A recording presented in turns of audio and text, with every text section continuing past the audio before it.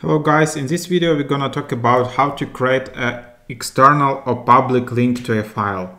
So basically, what is an external link in Slack?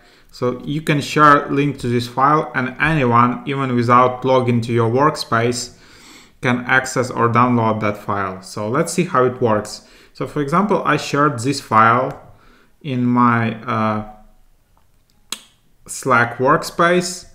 And what I need to do, I need to click on these three dots, but not on the message here, but on the file itself. And here I will see an option to create external link. So I just press it, and here is the public link to this file.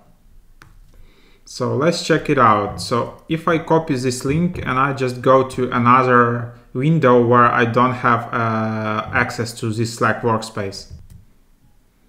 For example, here, if I go here and just enter, so even without Slack login, you can see that I can just access this file. So that's super handy. But what happens if you decided that you don't want access to this file anymore? So you can also just revoke. Just click here and then this link won't work anymore. If you want to revoke it at a later time, again, just go to this file, click on three dots, view external link, and then just click here and revoke. So here you will see that this public file link will be disabled and this won't work anymore. So just click revoke it.